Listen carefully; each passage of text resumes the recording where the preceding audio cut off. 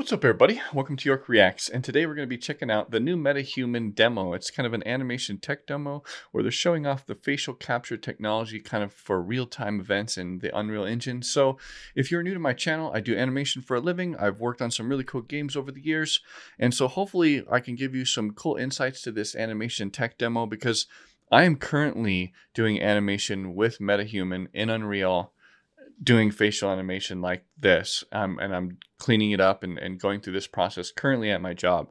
So hopefully I can give some cool insights to this, little demo, and we can show you something that you haven't seen in another channel. So let's dive in. Let's take a look, shall we? Our guiding vision for Metahuman has been the democratization of complex character technologies, allowing you to work faster and see the results immediately. A character is only truly believable if its motion fidelity matches its visual fidelity, but animating at this level is a hard task for even the most skilled studios. Some of our best work leveraged 4D capture, but this took specialized hardware. Yeah, this was a great demo. Lots of processing time. While Metahuman Creator gave you the ability to generate high-quality characters, animating them still wasn't as easy. This is why I'm very excited to announce a new capability to the Metahuman product, Metahuman Animator.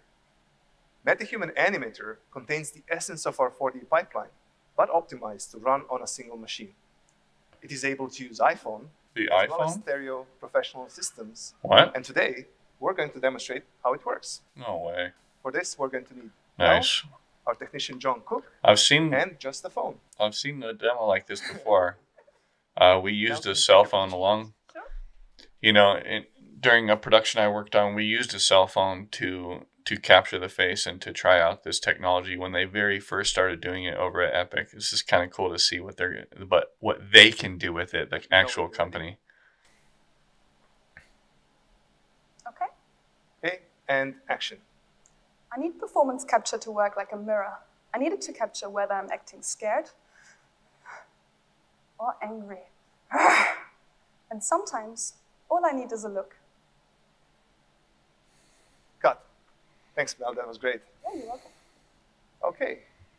Our technician, John, is currently pulling Mel's performance. Look at that. He's running it all right now, real time in Unreal. Where everything will be processed locally. This is wild. We have updated our Live Link Face mobile app to capture all data at the best resolution possible with the device. Wow. Metahuman Animator uses video and depth data to convert this data into high-fidelity performance animation, and it can even use audio to produce convincing tongue animation. Wow. John is currently scrubbing through the take to pick the section that he wants to process. John, are we all good with the data? Awesome. So from now on, it's just a single button click to kick off the processing, which for a performance of this length will take less. So now they're exporting it out. Look at this. It's capturing it. Wow, look at this. So well, that is processing. Let me show you. Hold on. Now, while they're showing this, let me just talk about this for a second, because what's interesting here is that there is a system that's being used. So if you see here, it's a tracking system. Now, this is used a lot of times, or a long time ago, this kind of tracking system was used in like high-end movies for tracking objects in a scene so that you could do like compositing, and so that you could remove green screen and all those different things. And what they're doing is they're using that technology to capture the face, and they're using that to capture the mouth. You can see the little green dots around her face, and what those are is those are like a point in space where a light and dark pixel kind of meet, and they're trying to track those around. It's hard to explain, but that's what's happening right here. So it's looking at the redness of the lips next to the peach of her skin, or the black of the iris of her eye next to the white of her eye, that type of thing, or the darkness of her eyebrow next to the lightness of her skin, and it's capturing all those things. Great stuff. Pretty cool. So Mel, well, that is processing. Let me show you something else. Oh, is that me? Yeah, this is what we refer to as your Metahuman DNA. Cool. And this is generated by the capture we made earlier, right? Yeah, that's right. Wow. So it generated a mesh already. Frames of video and depth data, we can generate a rig that predicts all of your facial expressions in just a couple of minutes. Wow. You only need to do this once for each actor? Yes, that's right. It calibrates the solver to your face so that we can produce the performance in a way that faithfully reproduces your original performance. This is amazing. Yeah. So let's check back on the processing, which today is on the latest CPU and GPU hardware from AMD. Metahuman Animator uses a custom epic facial solver and landmark detector. We can interactively look at the animation while it's being solved and compare it to your original performance. It's really amazing how accurate it is. Looks like it just... And look, the mesh, even like the 3D mesh that it's making, even looks really good. It looks like it's all cleaned up, like the topology looks all perfect. Like, wow. Wow. After this, it's going to do one more pass to make the curves more stable. Dude, this tech has come a long way, man. And then John needs to drop it in the level and add the audio so that we can see the result. So Mels Metahuman should now be ready in the level. Now, okay, before they start this demo, I want to explain something very important, and that is this metahuman technology and this facial capture only works with metahumans, and it only works with it this good. It only works, so you have to set up your own pipeline and you have to build your own metahuman first in order for this to like kind of work really well and to use it properly, is to use their system, the metahuman system and all that stuff. If you just have like a regular character that's kind of rigged in like the old school way, this process right here is a lot harder to do.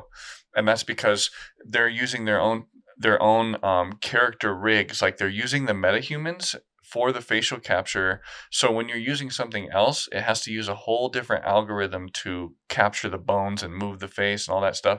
So if you're a developer and you're looking at this technology, what you want to do is you want to make your character in metahuman, and that way that this technology will transfer over and work properly really easily.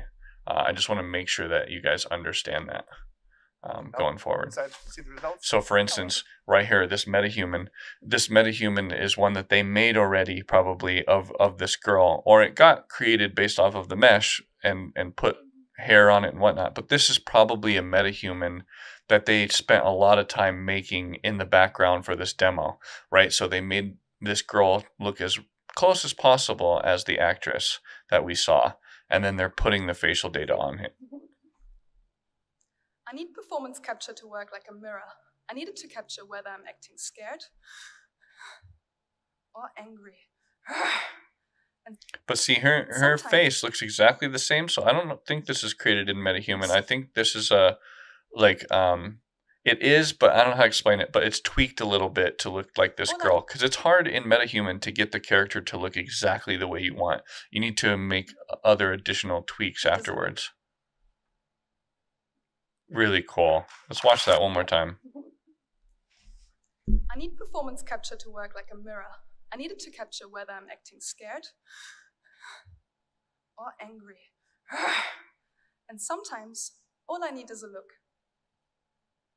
Thank you. So, Mel, what do you think? I think it's incredible because it usually takes months between performance capture and getting any results back. So this is blowing my mind. And all of this is solved directly onto animator-friendly controls. Look at this. In this case, we are using a bespoke 4D rig. This is how it is right now. Is what's really cool is that they've already have their own facial rig for this, as you can see on the screen. And so what happens is it also gets baked out and the animation gets put onto these controllers that you can then bring into Maya and change later, or you can animate them in Unreal. So this is really, really powerful stuff. For Hellblade 2, but it's also ready to use on any metahuman or any other rig that follows our new metahuman standard. Wow. Let's have a look at that. Look at this rig. I need performance capture to work like a mirror. I need it to capture whether I'm acting scared or angry. And sometimes all I need is a look. The scene take works even on stylized characters. See? Wow. Wow. Let me know what you guys think down below, what you think of this kind of demo. This kind of stuff really blows my mind, even though I'm using it daily. You know, the technology has come a long way, and the stuff that I'm doing is it's still hard work. You still have to do a lot of animation work later and tweak it and do these different things and plug it into Unreal and import it. And, you know, some of these things will replace a lot of animators' work. Like, I'm seeing it myself. A lot of times I'm just doing the monkey work. I'm just plugging in these animations. I'm just putting them in certain places. I'm just exporting them out. I'm just testing them, all these different things. I'm not sitting there anymore and animating all day. I'm usually spending my time altering existing animations that a computer has made for me. which is really crazy because it never used to be that way. But now things are changing, and my job is changing, and the way we do things is all changing. So let me know your thoughts on this whole thing. I would love to hear your thoughts down below. And if you're new to my channel, I do some really cool behind the scenes stuff on gaming. Check it all out if you're new. And also, I play games with my viewers and subscribers on a separate channel. So I will leave that here so you can check it out. I'd love to see you join the squad and join us in some Apex Legends games. So I'll catch you guys in the next one.